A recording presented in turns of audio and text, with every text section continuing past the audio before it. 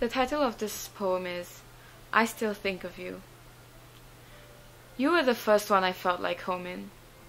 Just wrapped up in each other's understanding and sharing the same view of that shaky, spinning ceiling fan. Everything had to be hush-hush though. You were the first one I lied about. I lied about you because that's how much I wanted to be with you, the person valuable enough to me to be a secret. And soon light pierced through the darkness we were lying in. It tore the darkness apart. It exposed us, then made me peel away the patches of darkness the light hadn't reached yet. Yes, I finished the job. When we were stripped naked of the darkness, our safe little nest of darkness, there was nothing left for us. Nothing left to hold.